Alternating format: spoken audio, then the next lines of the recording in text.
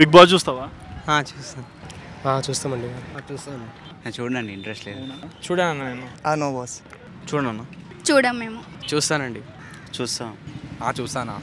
చూస్తాం. నేను చూడను. చూస్తాను. లాస్ట్ ఇయర్ చూసినాను, ఈ ఇయర్ చూడలే. ఎందుకు నచ్చట్లేదా? నచ్చలే. అప్పుడు నచ్చుండే, ఇప్పుడు నచ్చలే. ఓకే, ఎందుకలా? టైం కూడా అయితే చూడండి. ఈ వీక్లో 6 కంటెస్టెంట్స్ ఉన్నారు ఎలిమినేషన్ లిస్ట్లో. ఎవరు ఎలిమినేట్ అవుతారు అనుకుంటున్నావు? వితిక అనుకుంటున్నా. వితిక, వరుణ్ సందేశ్ వైఫ్. ఎందుకలా? కంట్రోవర్సీస్ ఎక్కువ వస్తున్నాయి, గొడవలు అవుతున్నాయి, అందుకే మ్యాక్సిమం వెళ్ళిపోతేనే మంచిగా ఉంటుంది అని అనిపిస్తుంది. గొడవలు కూడా తక్కువ అవుతాయి కాబట్టి. ప్రస్తుతానికి అయితే శ్రీముఖి కొద్దిగా అల్లరి చేస్తుంది, దాన్ని బట్టి శ్రీముఖి నేను యాక్సెప్ట్ చేస్తున్నాను. విధిక ఎందుకలా? అంటే కాంట్రవర్సీస్ ఎక్కువ వస్తున్నాయి ఆమె వల్ల, ఎక్కువ సోది కొడుతుంది, గొడవలు అవుతున్నాయి మొత్తం. ఆమె శ్రీముఖి అంటే నాకు ఇష్టమే, అది గేమ్ కాబట్టి నిజం చెప్తున్నాను అంతే. ఆమెకి రిమార్క్ ఇస్తలే, గేమ్ అందుకని చెప్తున్నాను అంతే, ఇంకేం. వరుణ్ సందేశాన్ని ఎలిమెంట్ అవుతాం అనుకుంటున్నాను, ఎందుకంటే తన వైఫ్ ఏదైనా చిన్న గొడవ పెట్టుకున్నా కానీ మధ్యలోకి వెళ్తుండో, ఇంకా రెచ్చిపోతుండో, అట్లా కొంచెం గొడవలు ఎక్కువ అవుతున్నాయి. అందువల్ల తనకి టార్గెట్ చేస్తారనుకుంటున్నాం అందరూ. విధిక ప్రస్తుతం శ్రీముఖి ఎలిమినేట్ అవుతాం.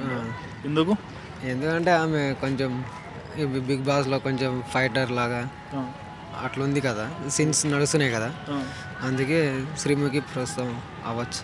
వితిక ఎందుకంటే ఇక పర్ఫార్మెన్స్ ఎక్కువ ఓవర్ యాక్షన్స్ అవి ఉంటాయి కదా.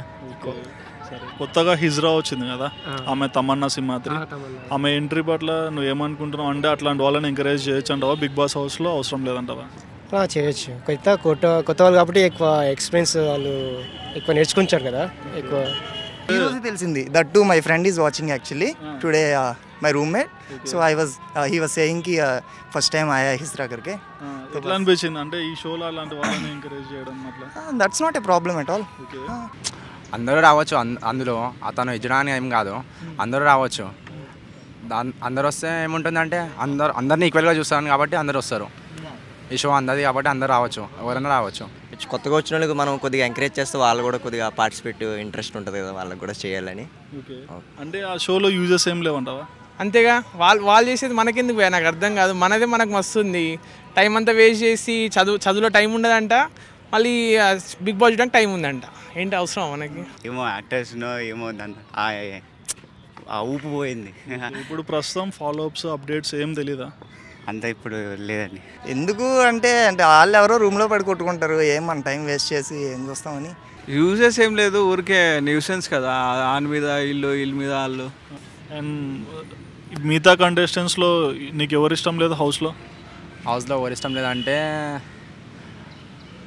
ఇంకా శ్రీముఖి గారు ఎక్కువ. అంటే శ్రీముఖి గారు ఎవరు ఏం చేసినా కానీ మాటలు ఎక్కువ వచ్చేస్తుంటాయి తన నోటి నుండి. మాటలు కొంచెం రఫ్గా మాట్లాడుతుంది.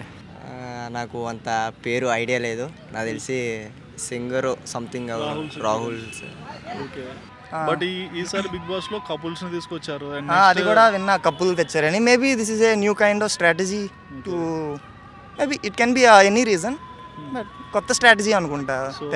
అంటే నార్మల్గా బిగ్ బాస్ లో ఫస్ట్ టైం కపుల్స్ వచ్చారు, తర్వాత ఇప్పుడు తమన్నా సింహాద్రి లెక్కటి వాళ్ళు వచ్చారు. సో హౌస్లో కాంట్రవర్సీ ఎక్కువ, గొడవలు అయితే షో హిట్ అవుతుందంటావా? షో పక్కా.